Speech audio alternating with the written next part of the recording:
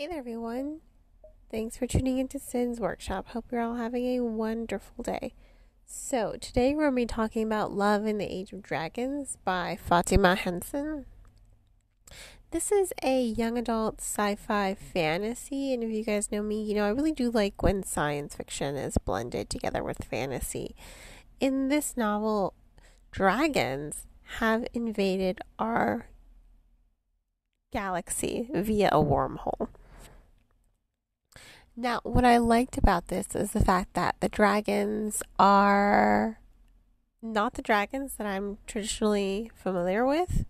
These are more animalistic, more primal dragons, so to speak. I mean, they really have no interaction with humans. I don't know if there's going to be a sequel. I don't know if this is something that's going to be fleshed out. But these are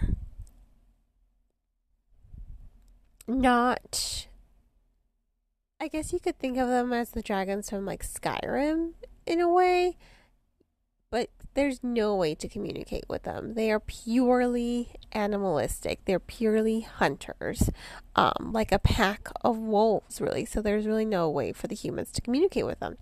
And I think it's interesting. The premise, the story takes place in Georgia, of all places, in the near future.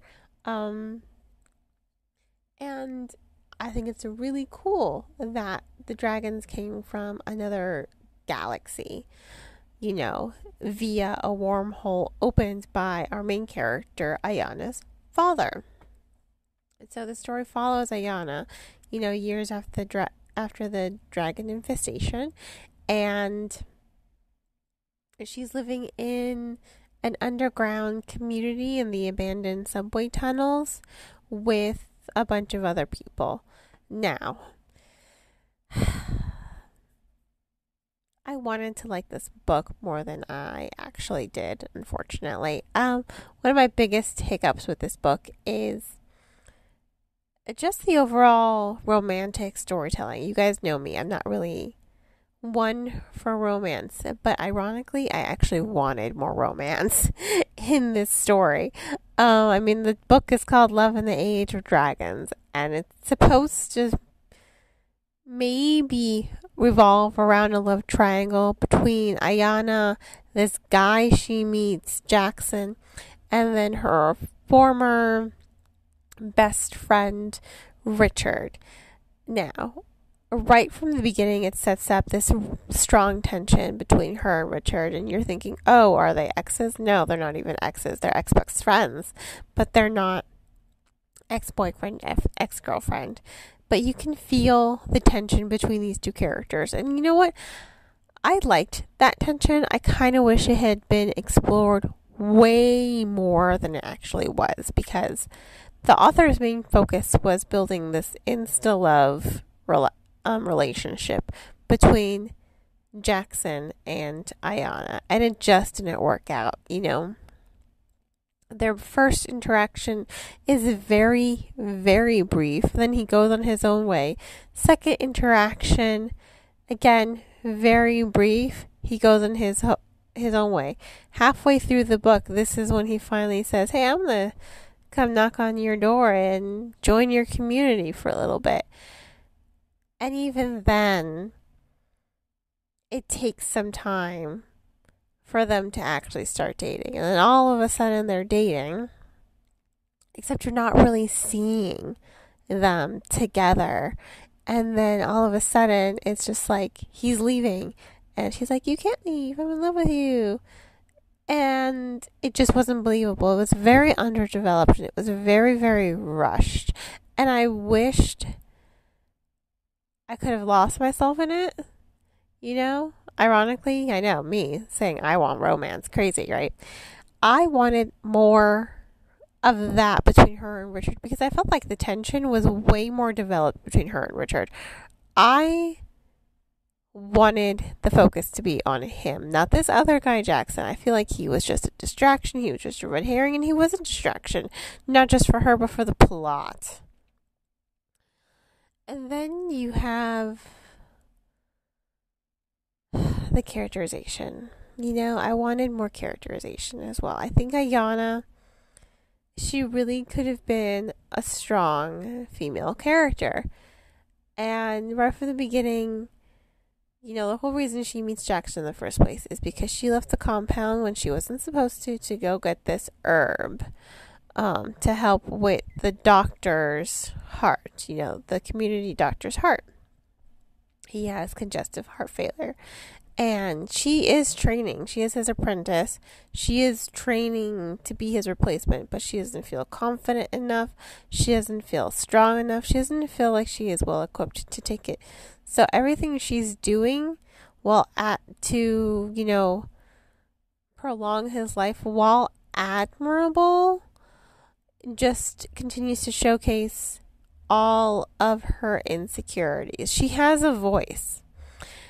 It's clear she has a voice. You see it in her internal narrative, especially when she keeps trying to get the community's council to be like, hey, we have to destroy this dam.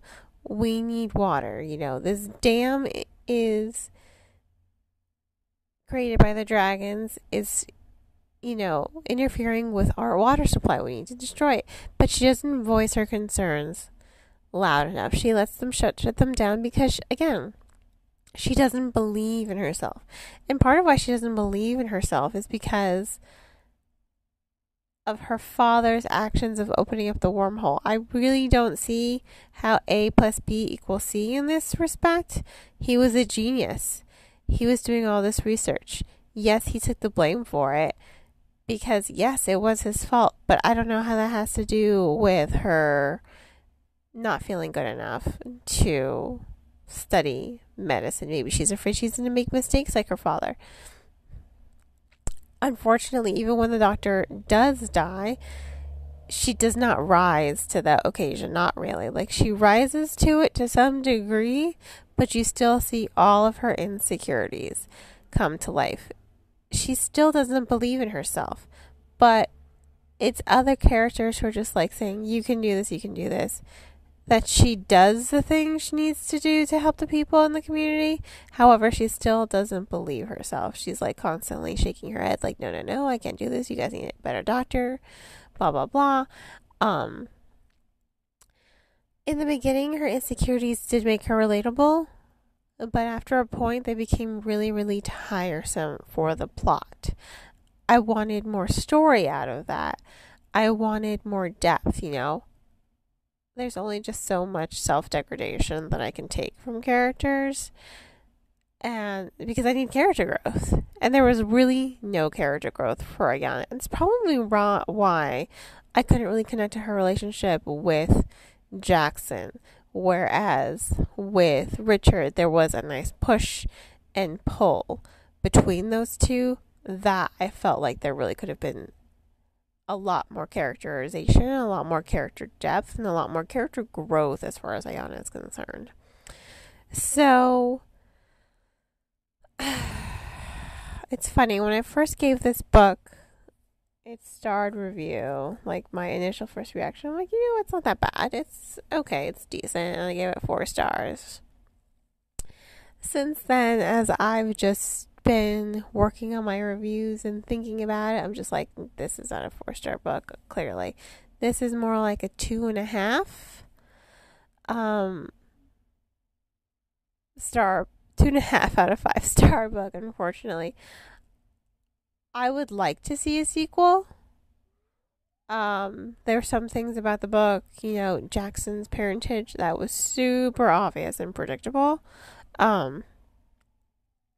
But, if you're going to hint at a love triangle, give me a love triangle. I was not given a love triangle. I don't mind love triangles in a story. I really don't. I